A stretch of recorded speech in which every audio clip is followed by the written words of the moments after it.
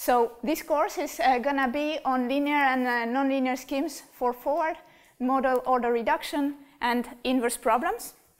And so, in fact, the main object of interest for the course are going to be parametric partial differential equations.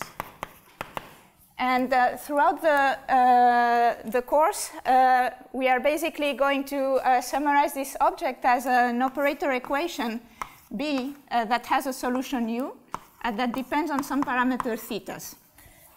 The solution U is going to live in a Hilbert or a Banach space in general.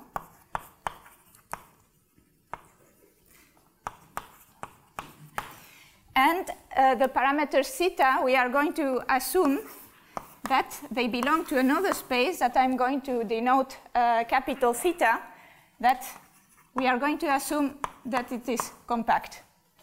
Just an example to keep in mind.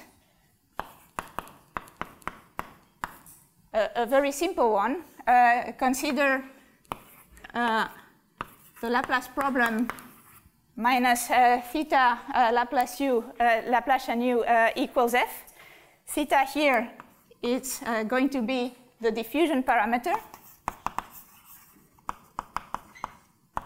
And assume, just for the sake of the example, that theta belongs to a compact interval theta min, theta max. And that, therefore, this is going to be our compact space. And we are going to be interested in the parameter to solution map that take us from the parameter theta to the solution u of theta that is going to belong to our Hilbert space. This is really going to be the mapping of interest for basically most of the course. And the questions we are going to be interested in here are the following. So if you give me a theta, my task is, first of all, I'm going to be interested in solving my problem. This is going to be a forward problem.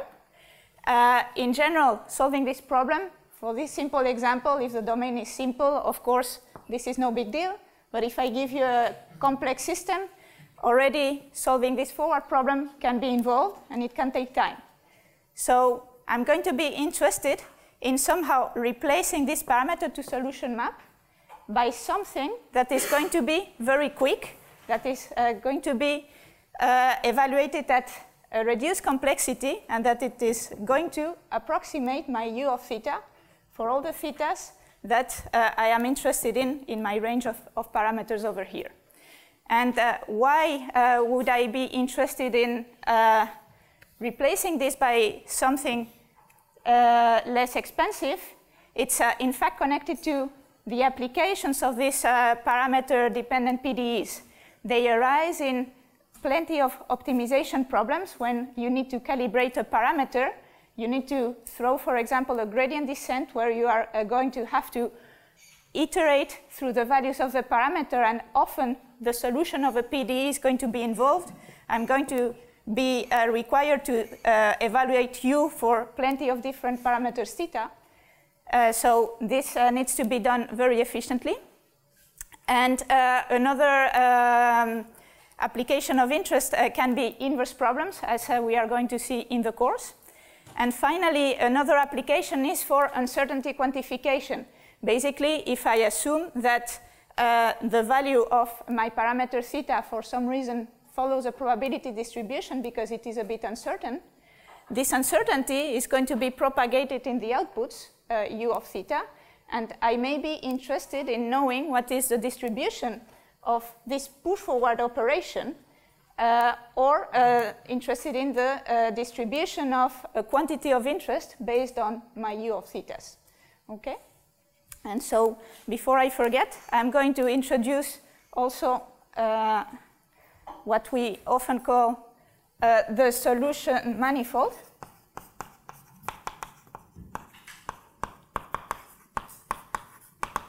Which is going to be the set of solutions u of theta when I vary my parameters in my compact set of interest. Okay? So we are going to see that all model reduction techniques that we are going to use, in fact, rely on understanding like the geometry of this object. So these are going to be, as I said, the objects of interest, these parametric PDEs. And in order to study them, in fact, we are going to go through a journey in which we are going to make a little detour. And this is the agenda to understand them and to understand their application to inverse problems. First of all, the first lecture is going to be a bit theoretical. I'm going to give some elements of approximation theory. The second part of the lecture is going to be forward problems, reduced order modeling of parametric PDEs. This is the object, the solution manifold here is going to be at the core of this second lecture. Finally, the techniques that I'm going to introduce in the forward reduced order modeling part, I am going to explain how we can leverage them in order to solve inverse problems and why it is really essential to be able to reduce the complexity in order to solve efficiently these inverse problems. And in fact, you will see that we have by now very strong claims on saying that the algorithms that can be built from reduced order models, they can be claimed to be optimal in a certain sense.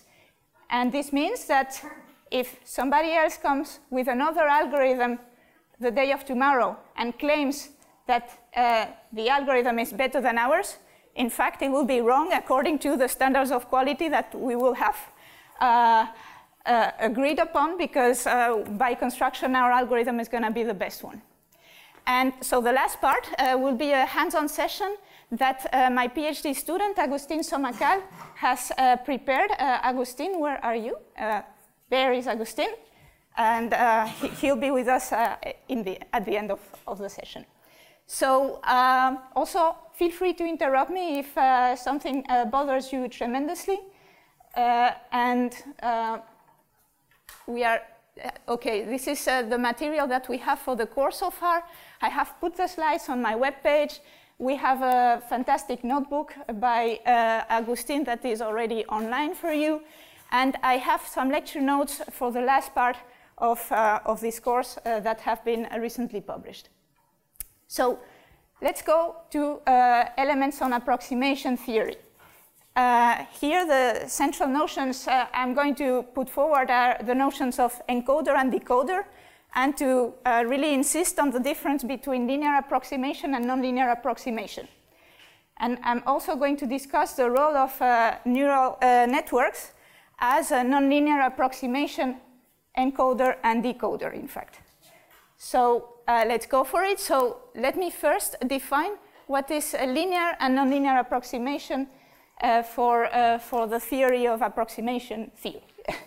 So V is our Banach-Hilbert space, and examples of this are the Euclidean space, LP spaces, Sobolev spaces. And in this part of the lecture, it's going to be slightly disconnected to parametric PDEs, but I will make remarks on why this connects and why I think it is important to have this first part of the lecture in mind for later on. And it is unfortunate that my titles are kind of hidden by this. Okay. Okay, we are going to study approximation, and the goal of approximation is to replace a given target function u by a simpler function that is going to be easy to work with in practice. And the spirit is going to be that the approximation of this function is going to be searched in a set of functions, a family of functions that I'm going to call Vn. And Vn is going to be related to some complexity measure of the given set. And this is going to be typically the number of parameters involved in kind of defining the set. For this approximation sets or families, we are going to distinguish two classes of approximation. Linear approximation is when Vn is a finite dimensional linear space, meaning that I am given a basis of vectors v1 to vn, and I take their linear span, meaning that I take linear combinations with coefficients ci that are real numbers. Examples of linear approximation are, for example, polynomials, trigonometric polynomials, and fixed knot splines. Fixed knot splines are basically a family of functions which are, I mean, at a first approximation level, we can consider them as being in 1D the following objects. So we fix ourselves certain knots that we are going to fix once and for all, and then we consider that inside each of the subintervals we have a polynomial of a certain order. This lets us see this as a fixed knot spline. All these families are linear because if I take a linear combination of them, I stay in the same class. This is in contrast to nonlinear approximation, in which we work with sets Vn that are nonlinear. The first example is n-term approximation. Here, the spirit is the following. You give me usually an infinite, what is called an infinite dictionary of functions Vi. They are usually complete in V. I have a bunch of them, and I'm going to select n of them, but in fact, I'm not going to fix them. I select n of them, and I consider all the linear combinations that I can assemble, but with all the possible different combinations of the elements of my dictionary. So it's clear that if I sum two of these objects, in fact, I am going to end up with a linear combination of 2n elements that is not going to belong to my Vn in general. The second example, which is the one we are going to focus much more later on, is what I call nonlinear parametric manifold. This is a set of elements of V, which is generated as follows. I am given a certain nonlinear map, D, that takes n elements in the Euclidean space, and it sends me an element of V. And Vn is going to be the set of functions of V that are generated by the image of this map.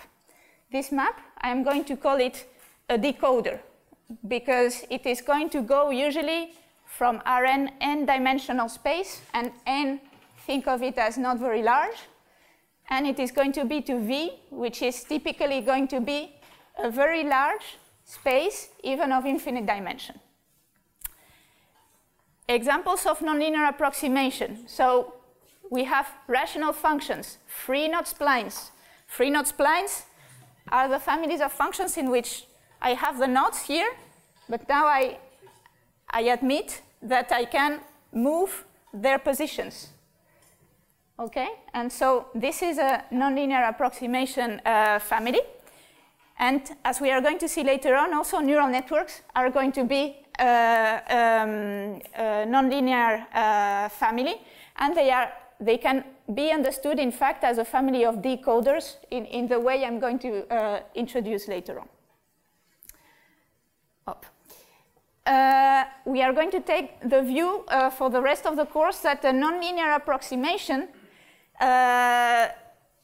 is going to be generated as follows. So I can fix myself n parameters, and I'm going to build this nonlinear approximation as follows. I'm going to build an encoder mapping that goes from my ambient space to n parameters, and a decoder mapping that takes from my n parameters and goes back to the V, to the ambient space, in such a way that the spirit is going to be that I want my U to be approximated by the operation of encoding U. So I take my U, I send it, usually this is in very high dimension, so I reduce the dimension up to Rn terms, and then I enlarge again the dimension, and I get this is the encoder, this is the decoder, and then if I combine both of them, I'm going to get encoder,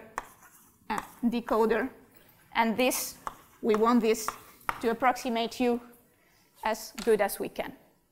Okay, and so this set VM of generated by the decoders, we can view this as a parametric manifold because it is driven by these n coefficients. And note as well that this encoder-decoder scheme describes a process of dimensionality reduction already, which is kind of already starting to be connected to the main topic of the course, which is to reduce the complexity of this object or this object over here. Okay.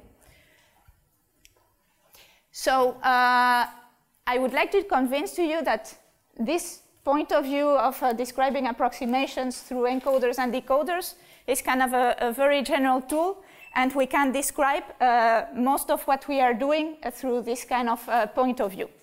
For this, for example, we can convince ourselves that in fact also linear approximations can be all described by encoders and decoders. Let me do this on the board.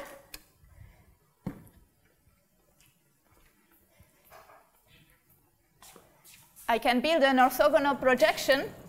I can understand an orthogonal projection in a Hilbert space as an encoder-decoder scheme. I take V a Hilbert space.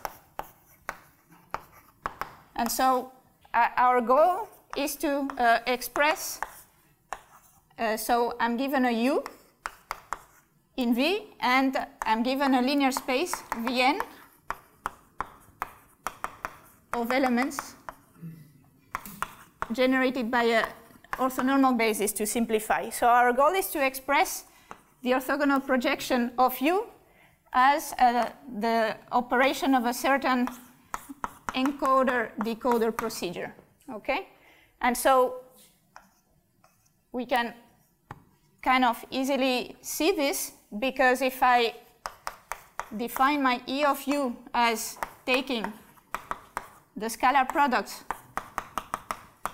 of my vectors against the basis functions, and then if I take as a decoder, I define the sum of coefficients times my vectors of the basis, I am getting here that I am writing my orthogonal projection as an encoder-decoder scheme. Okay, so this is just an example of manipulation to convince you that this is not a crazy idea of working with these objects. There are plenty of other examples. Here I made one also with compressed sensing, but it's less related to the topic of the course, so I'm going to skip it for the sake of time. Neural networks are also going to be an encoder-decoder scheme in the fashion I will explain later on. Now, what is the goal in approximation? The goal is that you give me an approximation set Vn, your favorite one. You can give me a linear approximation set, you can give me a nonlinear approximation set through your neural network or whatever you would like.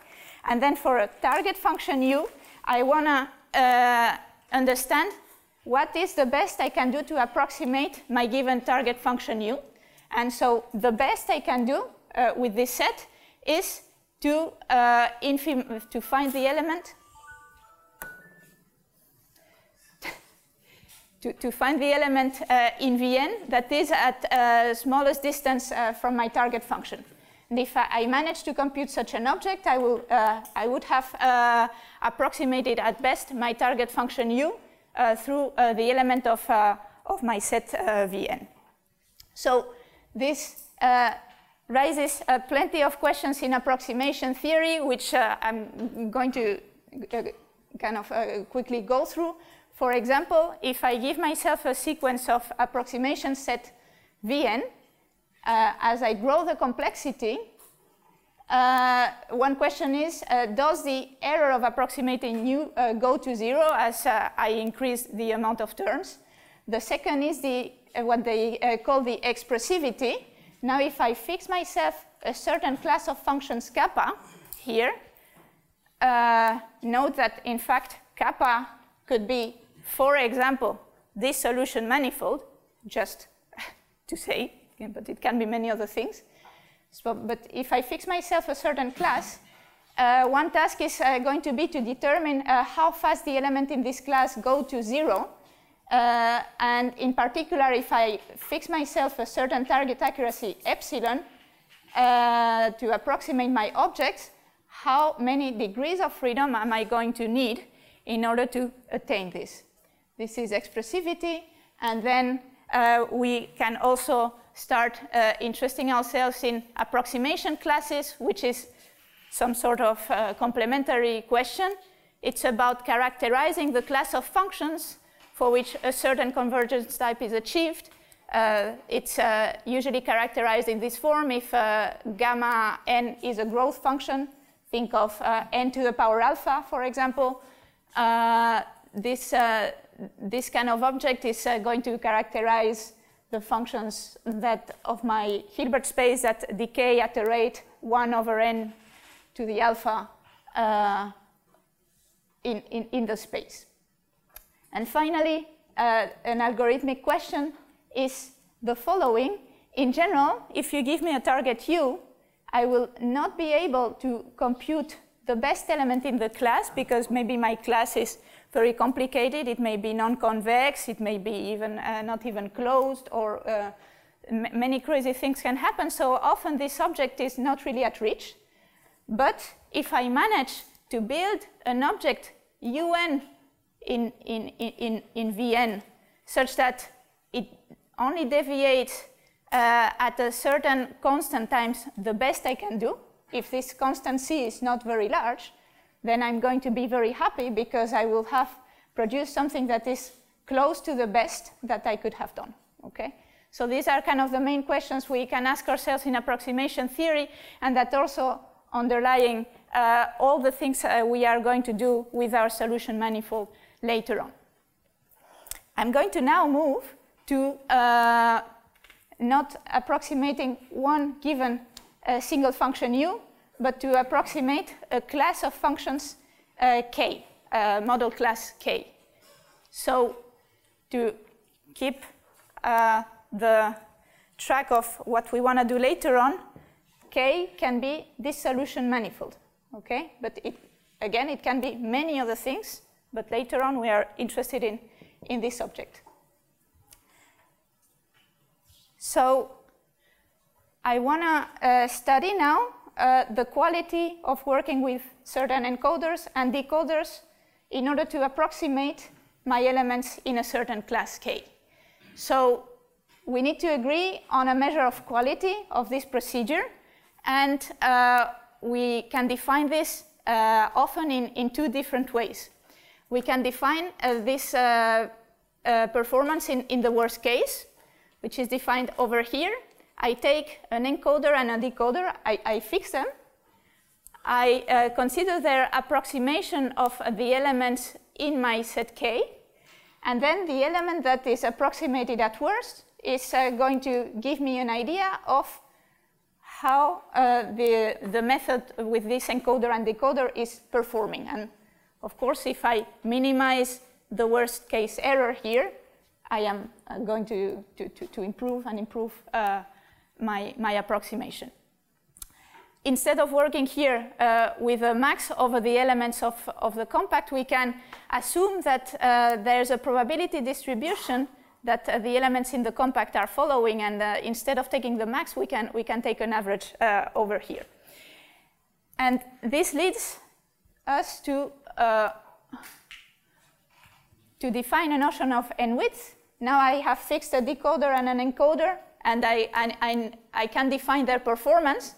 But in fact, I'm interested in the encoders and the decoders that are kind of minimizing this performance, right? This is going to define the best I can ever do with an encoder and a decoder involving n parameters. So this is why I put an inf here over all possible encoders and decoders and I define this notion of n-width associated to encoders and decoders. So now, why am I interested in introducing this? It's because we are going to carry plenty of discussions on what is the best that we can do with a certain numerical procedure, in particular when we are linear. And so this kind of point of view is going to help to kind of organize ideas.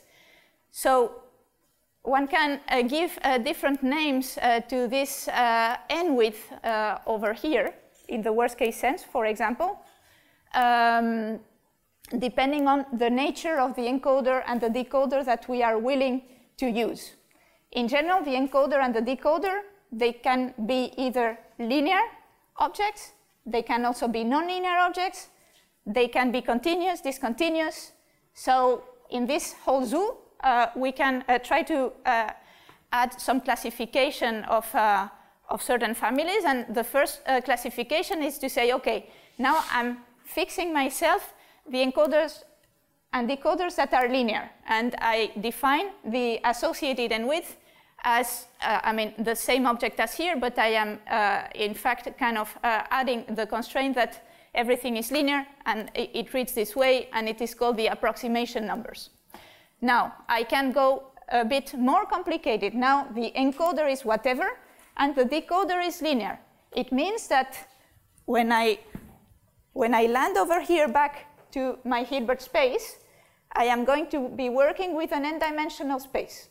Okay, this is basically a linear approximation, and the best I can do is characterized by an object that many of you may have heard of. It's the Kolmogorov n-width.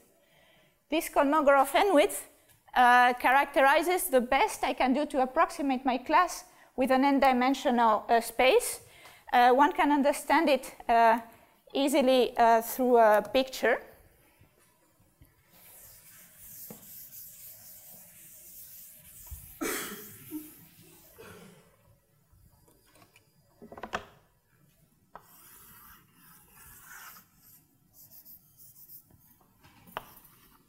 Suppose that this is my compact set K in my ambient Hilbert space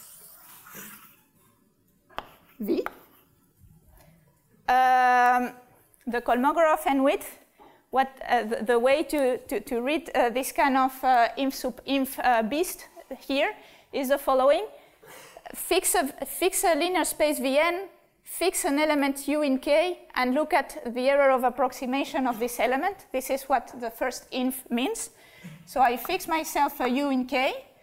I fix myself a certain linear space Vn over here, and I look at the error of approximation between u and an element of Vn. So this is going to be the first error over here. This is going to be u, in fact, minus the orthogonal projection of u. Now, the second optimizer is a sup. So I'm going to be interested in the element of my set that is the worst approximated by my linear space Vn. In this case, this is going to be probably this object over here, which is going to give me the worst distance that I'm going to be at from my linear space Vn. This worst error here is what I denote as the distance of K to Vn. Okay, over here.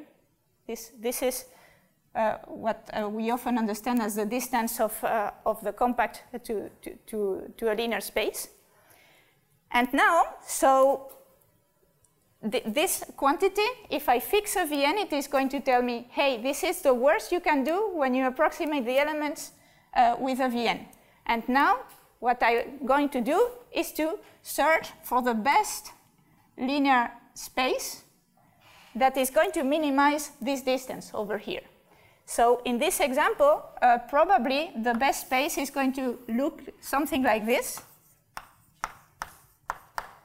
because the element that is worst approximated here is, I don't know, it's going to be, say, this one over here, for which the distance to Vn is going to be much smaller than here.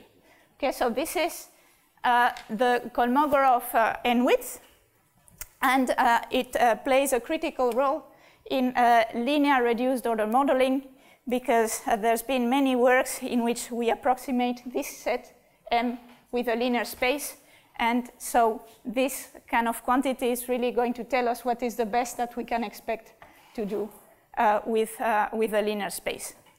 Just to insist on the fact that this quantity can be extremely bad very quickly, I can draw you another example in which now consider, for example, a V-shaped space. Here the n width, it's the space that is the best for the n width. I mean, it's not clear. Probably it's going to be something like this. So it's super bad. And we quickly see that here what we feel is like splitting the manifold into the set into two, into one, and we do a linear approximation here and do a second linear approximation over here. But this goes already in the realm of nonlinear approximation. Okay? So this is just to illustrate that this Kolmogorov width can be very bad. Now let's move forward and say that there are plenty of other things. Now if the encoder is linear and the decoder is nonlinear, this raises another benchmark, which is called the sensing numbers. And these are connected very nicely to what we can do at best in inverse problems. I'm not going to comment on this for the sake of time now. And now, when both E and D are nonlinear, we often call this object of n-width approximation, we call this manifold width. Now, what's the catch here? The catch is that in the manifold width, I am admitting all mappings that are linear, nonlinear, continuous, and discontinuous. And the problem is that when the objects are discontinuous, when the best I can do, the element that achieves the inf here, if it is a discontinuous mapping, what can happen is that you are very quickly very prone to be very sensitive to errors related to noise, for example. And so the fact that, for example, we have seen claims in which we say, yeah, we train a neural network and we do an infinitesimal change and the thing completely blows up. It means that the approximation is in fact not stable, it's discontinuous, and we need to decide whether we admit this kind of behavior or not. And so this kind of behavior is covered by in this case. But if we want to kind of put some condition on how well I am robust to noise, we may want to consider something a bit less strong, which is what is called often the stable manifold width, in which I am looking for encoders and decoders that are Lipschitz constant mappings for a certain Lipschitz continuity constant gamma. And here, sorry, there's a typo. This should be encoder over here. So if I work with encoders and decoders that are Lipschitz continuous, I'm sort of robustifying my approximations with respect to noise.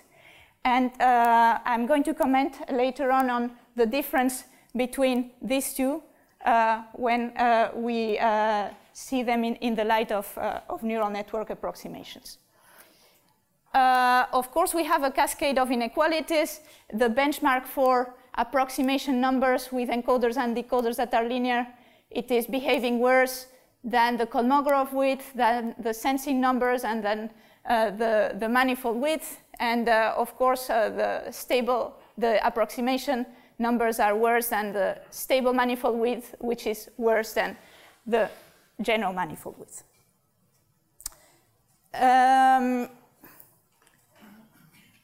Further remark on saying that this Kolmogorov width I have described over here, it has a counterpart in average, in the sense that I can, instead of looking at the worst approximation of the elements of my manifold, I can replace this by an average if I have a probability distribution. And in fact, this raises what I call here a weighted Kolmogorov n width. And in fact, the spaces that achieve this weighted Kolmogorov width, we know them. They are the singular value decomposition. We can compute them. We can approximate them, in fact, because often this integral, it has to be discretized. But the singular value decomposition is giving us the spaces that optimize the Kolmogorov width. So they are optimal in this sense.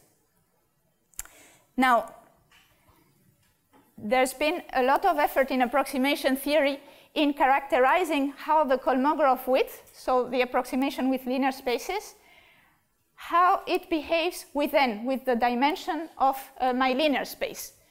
Here's the main result we can say from the field.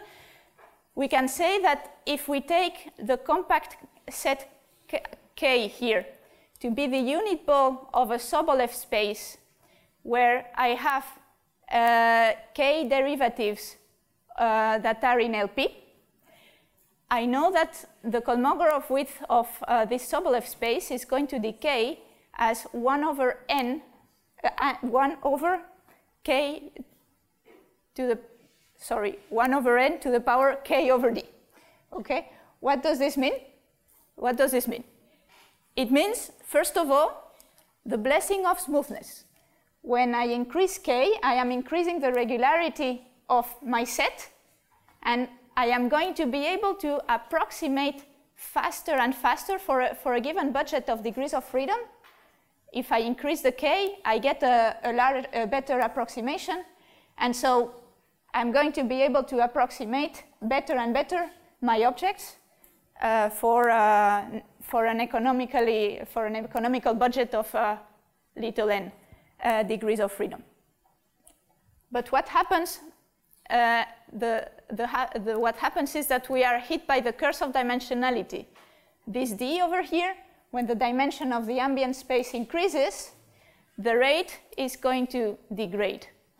And this leads to what they call the curse of dimension, because if you want to approximate your object here at a certain target accuracy epsilon, if you want to relate n and epsilon, there's going to be an exponential connection between both, and this is the so-called curse of dimension. This is what is known. And another remark is to say that beyond this unit ball over here and other types of unit balls in other similar spaces, in fact, we don't know much about how to characterize the behavior of the Kolmogorov width for general sets. And so this is a problem, in particular, for this object over here that we want to study. But on the bright side, in fact, there's a fantastic result produced by Devor, Cohen, and other co-authors, in which they say that, okay, if you work with essentially an elliptic problem, which is kind of which is coercive enough, say, then in fact the Kolmogorov width of this manifold is going to decay exponentially fast with n. So this is a fantastic good news for reduced order modeling when working with linear spaces. The bad news is that for the rest of the PDEs, we don't know anything about it, and there are negative results that say if I replace this one by a transport equation, I mean, the Kolmogorov width is going to behave basically like 1 over square root of n. So you should maybe just stick to your classical forward solver and don't try to do any complexity reduction with a linear space, because it's not going to work. So I leave this to a later discussion.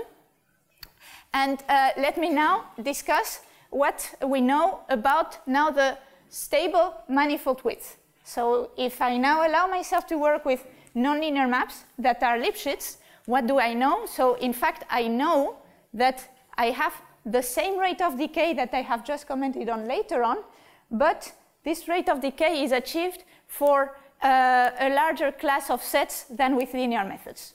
So we are kind of, this proves that there's an interest in going to nonlinear approximation, but the bad news is that the approximation theory is telling us, okay, if you want to do an approximation which is robust to noise, you are going to be inevitably hit by the curse of dimension.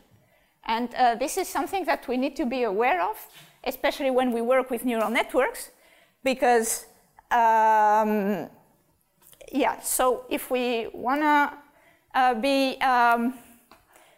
if we want to go beyond this and beat the curse of dimension, we have to admit that we are going to be unstable.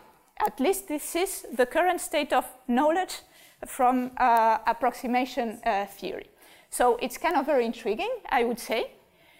And also, regularity does not help for the curse of dimension, because even if I take a compact set which is infinitely many times differentiable, I'm going also to be hit by the curse.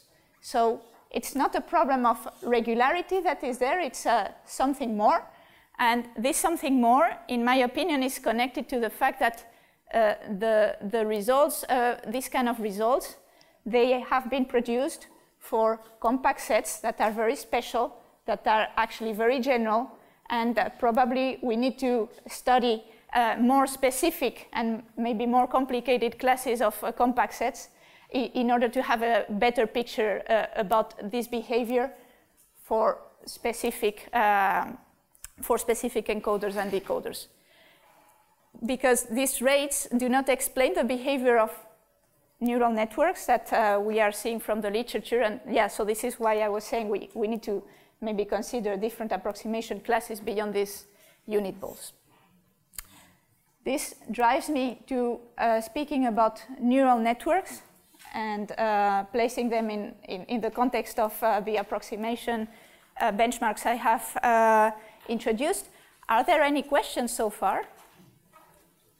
Yeah? I didn't fully understand why smoothness doesn't save us from the transformationality. I'm curious, like, what does the rate look like when you have a smooth function? Sorry? It's not a smooth function, it's a smooth approximation. Sorry. Like, when K is like a ball of smooth functions, yeah. What does our rate look like? Is it not like exponential? No, you're gonna still be algebraic like this, even for C infinity functions. Like, I have forgotten exactly the result for C infinity, but so you're gonna be again of this kind of form. Okay, we won't just have a K equals infinity, or? No, yeah, this result does not apply when I make K tend to infinity. Yeah. Yeah.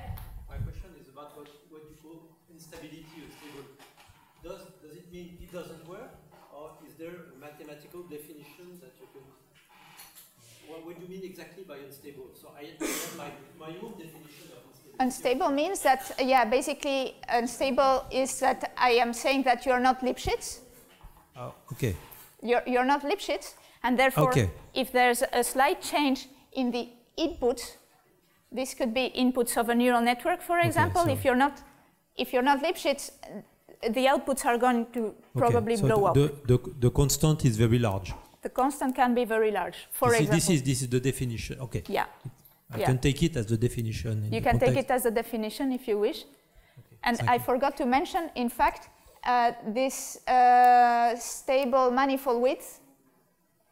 Sorry, the stable manifold width here. There's the free knot splines achieve the stable manifold width. This is a fantastic result. Other questions?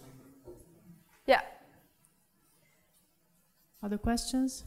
Yeah, please use the microphone. This is very useful for those who are attending remotely, yeah, so they can hear the questions. It's not very practical, but we can.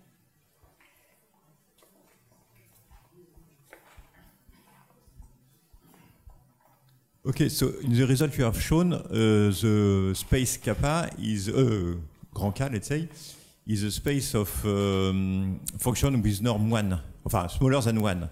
Sorry, can you say again? You consider the unit ball. Yes. So why this choice? Because what does it correspond to? Unfortunately, they don't know how to produce results for other sets. That's, yeah, that's essentially my answer to your question. Unfortunately, it's very difficult. Okay, good. Yeah.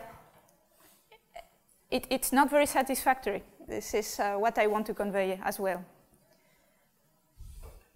Other questions?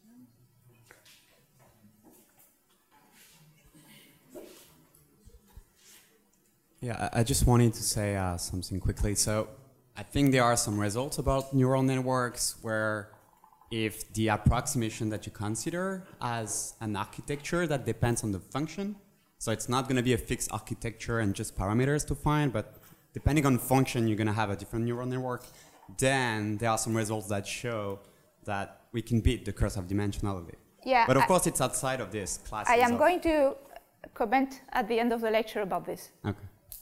Yeah.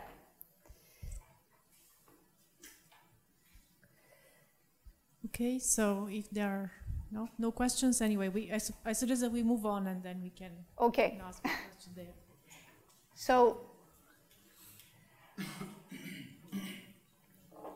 So as a particular instance, neural networks can be seen as a class Vn.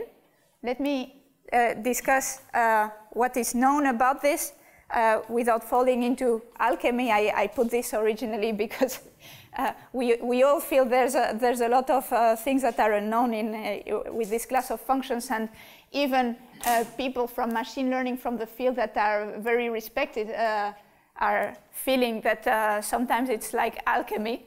And yeah, this was just to warm up the audience and say, yeah, okay, there's still a lot to do, right? So these are the facts that are non-alchemical that I have gathered for the purpose of the lecture. Let's start with shallow neural networks. A shallow neural network is a function that, for me, it's going to go from RD to R. In general, here we could put a vector, but for the sake of simplicity, we go to R. And the function is defined as an affine transformation times a nonlinear activation function sigma, and then we take final linear combination. This is the shallow neural network that we all know.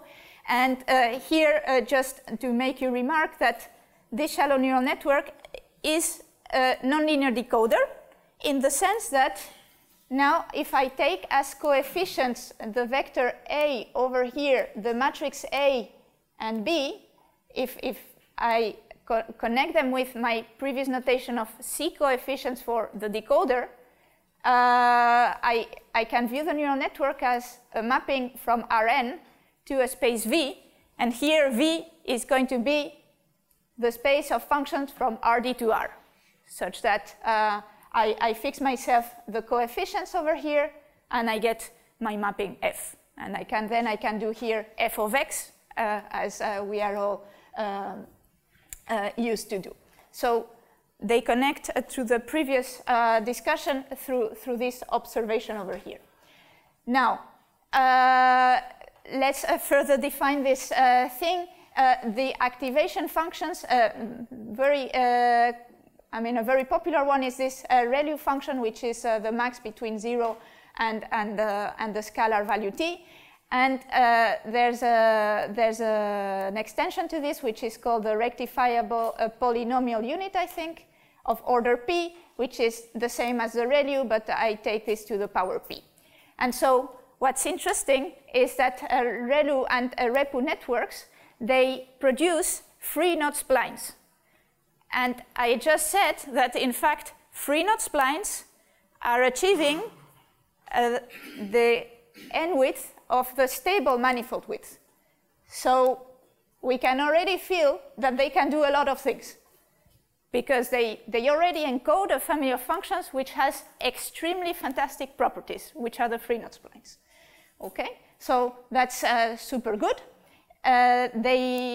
This family of functions, these shallow neural networks, in fact, they can be also understood as being a piecewise polynomial approximation on a free partition of Rd determined by M hyperplanes. And what I mean by this is as follows. So if I take for example, an example in which my input is two-dimensional, what is going to happen in the first layer over here is that there is going to, if I take my ReLU function, I am going in fact to separate my space of R2 into two pieces. Where can I erase? Yeah, here.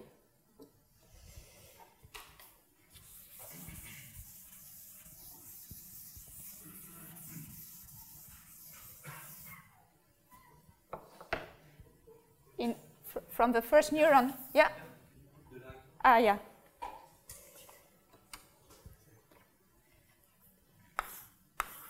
So my input space is R2 here, and from the first neuron, what happens over here is that I can define a hyperplane through the coefficients of my matrix that is going to assign a constant value over here and a constant value over here. The same is going to happen, but for different hyperplanes in all the different intermediate layers. And then I'm going to add them all up.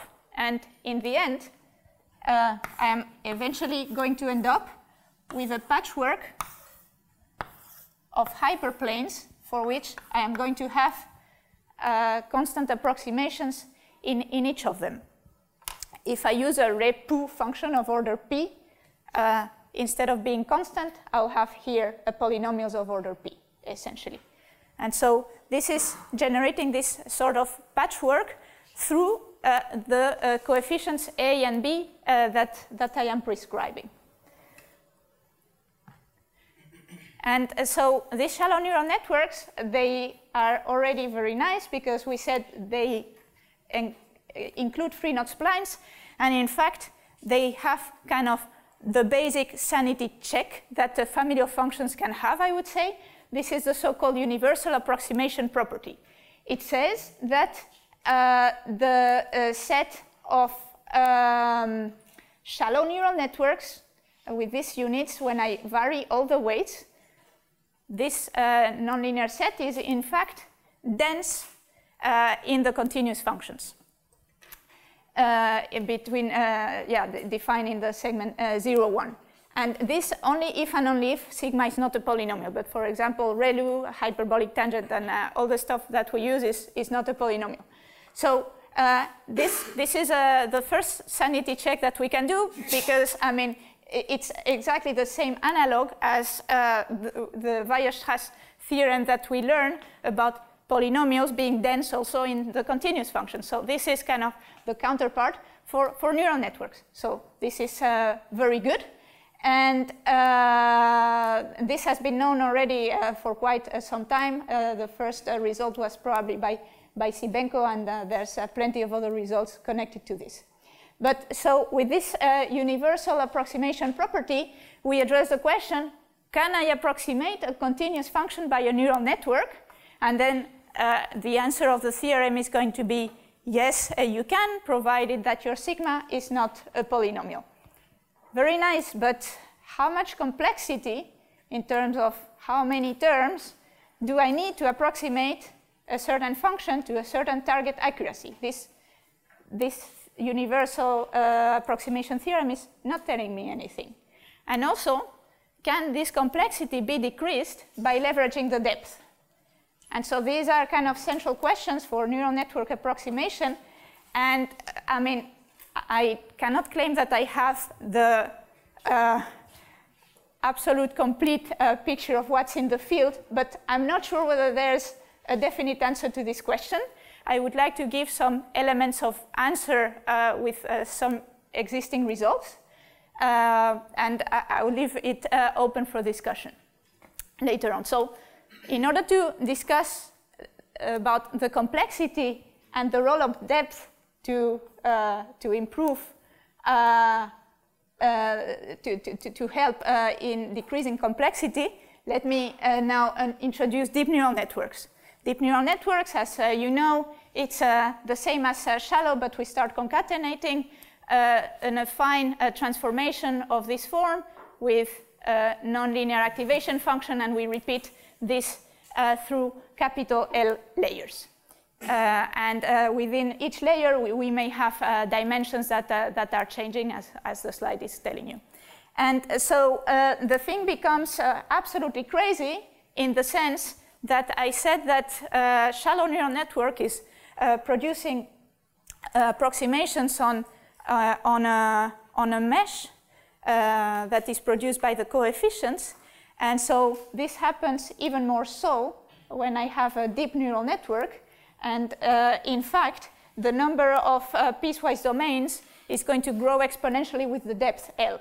And so in the end, there was, for example, a paper in 2019 which was producing a picture of this, patch of the final patch of a deep neural network of, I don't remember, I'm not sure if it was this architecture or something else, but I mean, so this is the thing that we should keep in mind. It really becomes very wild very quickly.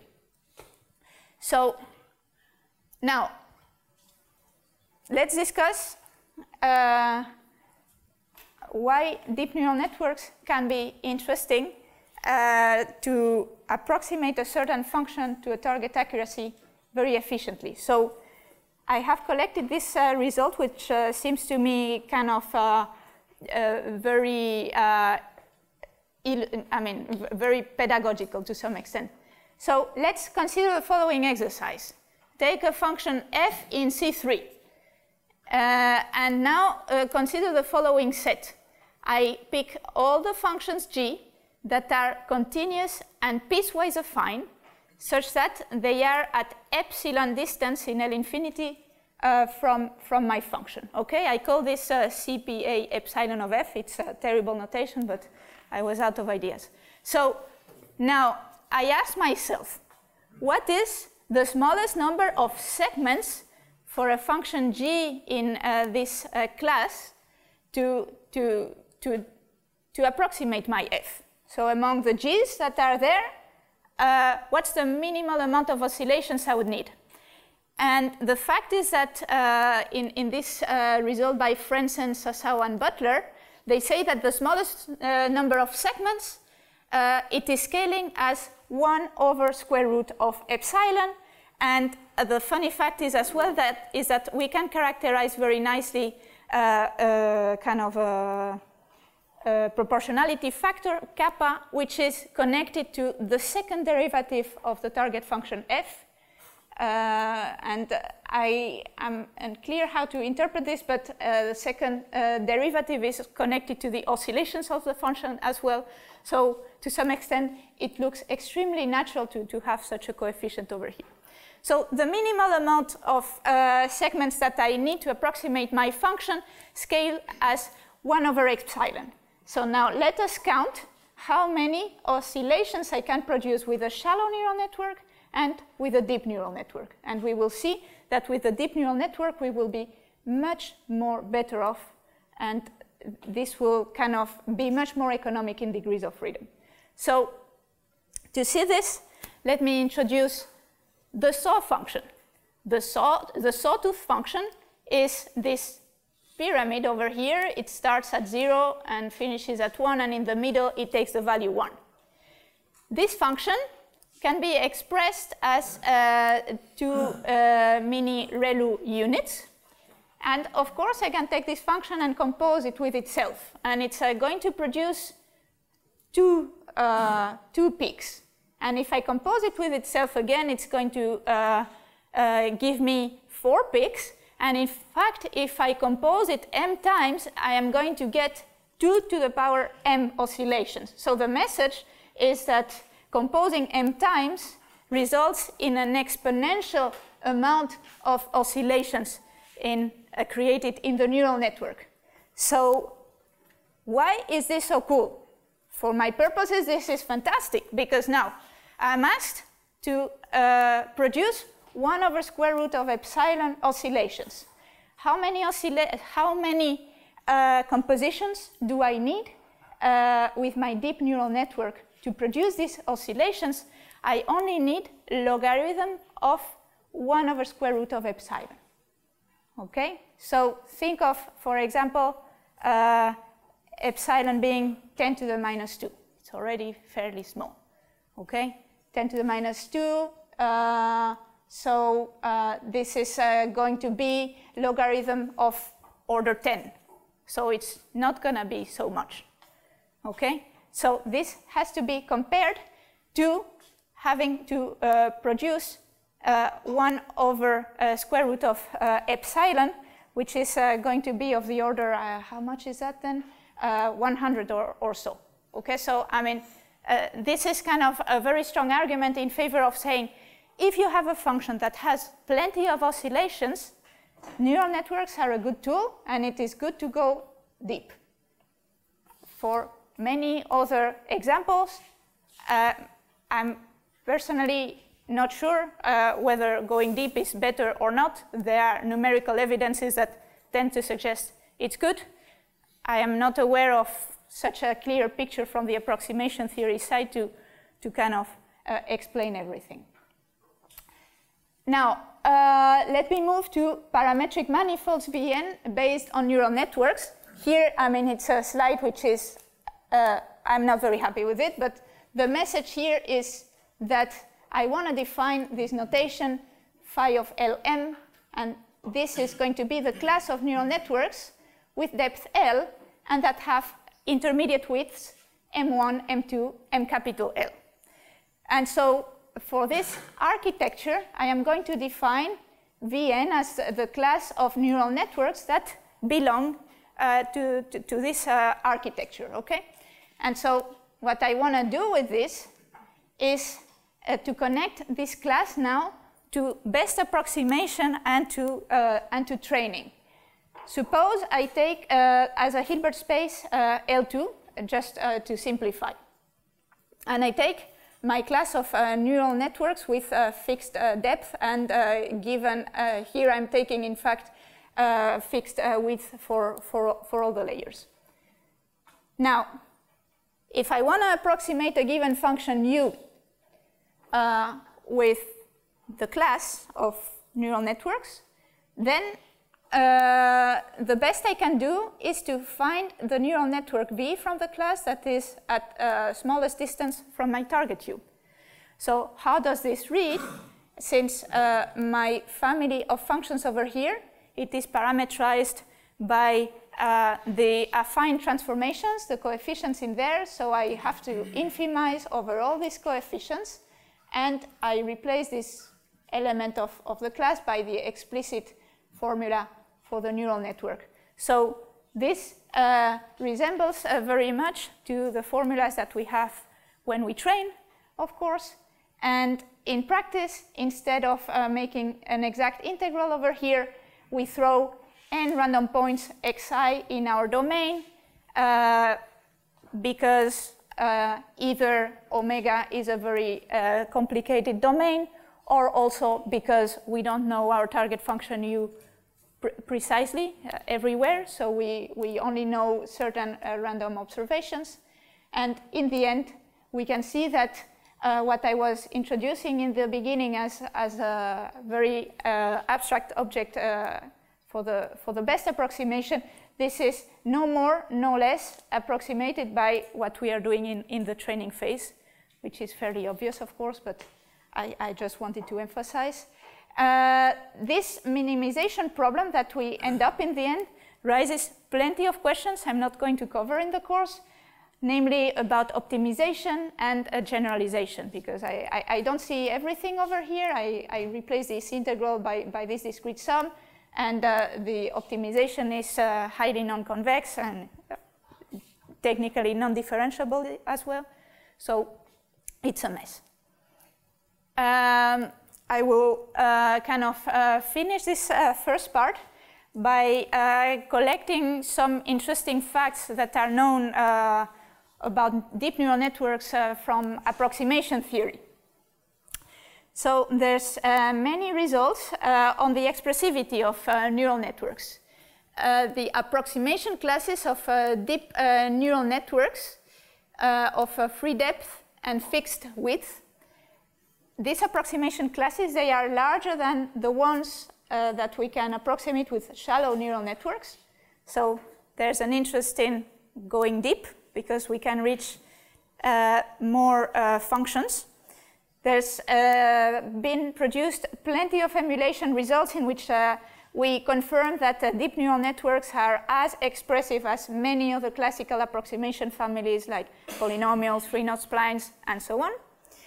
They achieve near to optimal performance for functions from classical smoothness classes, and by classical smoothness classes, I mean these unit balls of Sobolev spaces and so on.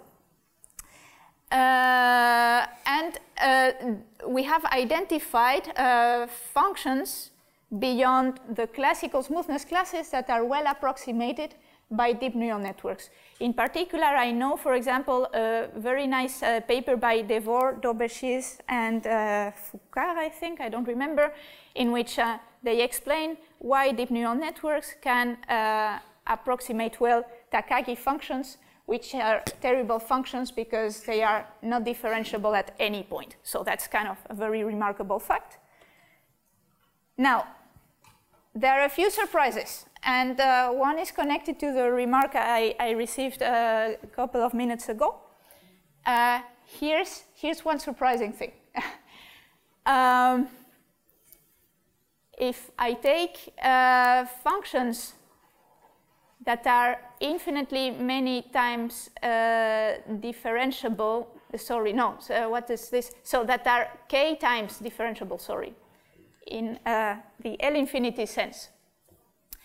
There was recently a result that kind of made some noise in the field.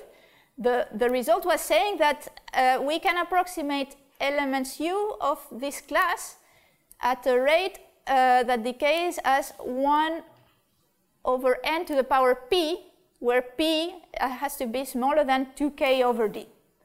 Okay, what does this mean?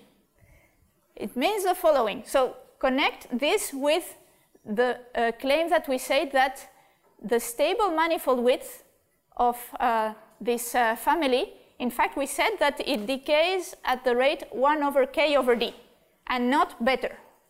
And so this result was giving us a 2 in front of the power. Right? So it's a larger power, it's technically better. Why so? What is going on? Is there something wrong with the result? Which one of them is wrong, or what happened? So there's no contradiction. In fact, if I claim that I have a rate of approximation p that is better than k over d, this is possible, but it can only be achieved with a discontinuous parameter selection. Again, saying that if you want to overcome the classical approximation results here and fight a bit against the curse of dimension by squeezing a 2 over here, then you need to go with discontinuous parameter selection, meaning that you need to accept that you are not going to be always robust against noise. Do we want to do this? Do we not? I don't know, but these are the known facts. It's kind of very intriguing, I think. In addition to this, there's this intriguing result by Petersen and a collaborator saying there's a theory to practice gap, they call it. They say no matter how high the theoretically possible approximation rate may be with neural networks, one requires in practice an exponential quantity of samples, u of xi, in order to realize this optimal approximation rate. So does this mean that we all have to go cry to our rooms and stop working? I don't think so, in the sense that somehow I guess this result has been produced for a very in an extremely general setting, and with sampling techniques that could be maybe adapted if we consider maybe more specifically a given problem. So I'm going to conclude with this personal interpretation of the state of things here. In fact, I think that we need to study deep neural network approximation for more specific model classes and derive more closed forms in order to avoid as much as possible these humongous optimization problems and to overcome the curse of dimension, but for maybe smaller classes. And this hopefully will truly justify the use of neural networks that will allow us to really bring to practice all their approximation power. This concludes the first part of the lecture. Just as a quick summary, I would like to insist for the rest of the lecture, linear approximation means we work with a class Vn, which is linear. The Kolmogorov width is the measure for linear optimal approximation. For parametric PDEs, this Kolmogorov width decays exponentially fast when the solution manifold M over here is generated by an elliptic problem. And for nonlinear approximation, I insist everything that is not linear, it's nonlinear, it falls over here. It's usually generated by encoders and decoders. There's a manifold width and a stable counterpart for it, for which, if we want to be stable, we are going to be hit by the curse of dimension. And neural networks are a particular nonlinear approximation class there, which has fantastic emulation properties. It produces many oscillations, and it seems that it goes beyond approximating classical smoothness classes. But for me, the picture is still kind of being built. So with this, I'm going to conclude. And if there are any questions, let me know. So we have time for questions. And for those who are attending online, you can ask questions in the chat window or alternatively on the Slack channel, and we'll repeat them loudly for the others. So please.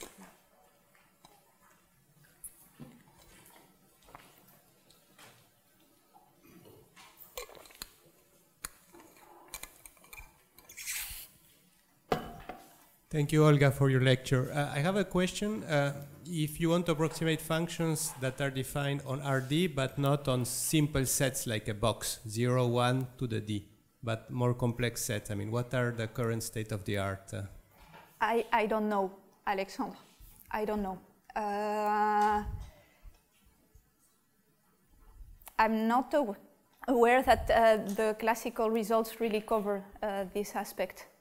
And one person that is currently working on this is Albert Cohen. I don't know if you know, with his questions about optimal sampling. He's producing works on optimal sampling for general sets that are not tensor products. Beyond this kind of works, I really don't know. Yeah. Other questions? Yeah.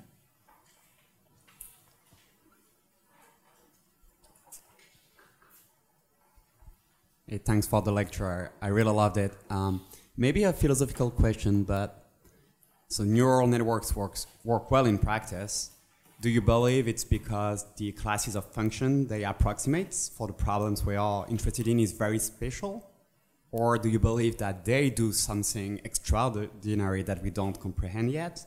Or maybe a combination of both? I'm not sure what to answer to you in the sense that I don't think that for me what's failing are these optimization routines. It's not clear what they do, and this is why it becomes alchemy in the end of the day to some extent. I have the impression, to tell the truth, that for many examples that we see, many pictures that we see, in many examples, one could have probably used another approximation class, which is simpler, less nonlinear, and it would work as well. So for me, many results that are produced are not really justifying the power of neural networks. For example, I believe in using neural networks to solve conservation laws and problems where you have strong discontinuities, because, of course, with a ReLU network, with only a couple of ReLUs, you can already capture the shock very well. But I have the impression that this is being kind of overused at the moment, and that sometimes it's not really justified. That's if this is kind of answers to some extent the question. Other questions?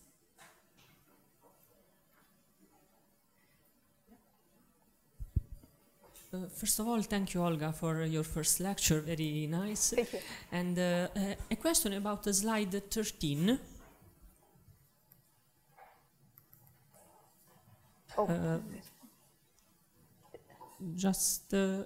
Okay, here for about the stable manifold width, in particular in the two last inequalities, the constant gamma. What is the magnitude of this constant above the threshold of this constant above which we talk about we have instability? Is it problem dependent, or is there a general average? This is a very abstract definition, right? So the gamma, you could take it as you wish, as long as it's positive. The closer to zero, of course, the more stable you'll be. I don't have a specific number to give to you. It's probably the best way to understand this result is to keep in mind that there's this continuity constant that can enter into the picture, and that is indeed when gamma becomes large, for a value that probably depends on your problem, you are going to go from one regime of stable manifold width to the other one. I cannot give you an indication of the value. Okay, thank you. Yeah. Questions? Yeah.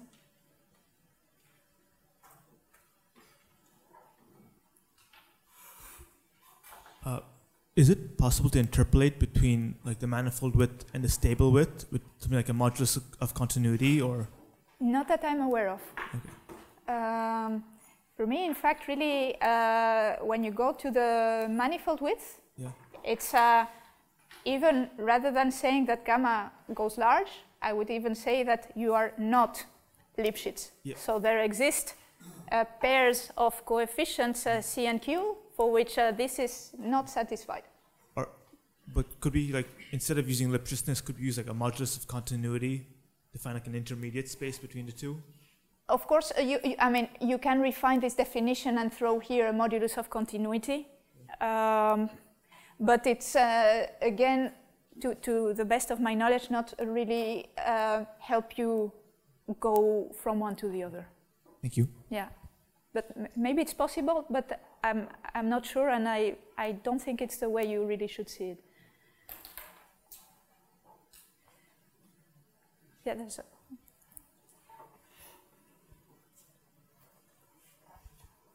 So you said that deep neural networks, with the composition of ReLU functions, they can approximate oscillating functions really well. But are there problems with overfitting? Let's say because neural networks are typically trained with a train test split. So the deeper you go, are you worried about like overfitting on the data and them not generalizing well into the test data? Are there results talking about this? So I didn't speak about overparametrization or generalization. Indeed, somehow in this, in the philosophy that I have, in the point of view I have adopted here, you see, I really want to approximate a given function at the best accuracy I can, right? So to some extent, if I'm working with a family of functions, if I go like a beast to a bunch of only a subset of these functions in my training, I may then have problems in generalization, right? So this is not covered in this discussion, but in practice it's going to happen. And there are results of people trying to understand this kind of behavior, but this is not covered by the current point of view somehow. Yeah. So there There is an online question, I will read it loud. So when outperforming the stable width, doesn't it only implies that parameter selection is non-Lipschitz continuous, while you said that it implies non-continuous? I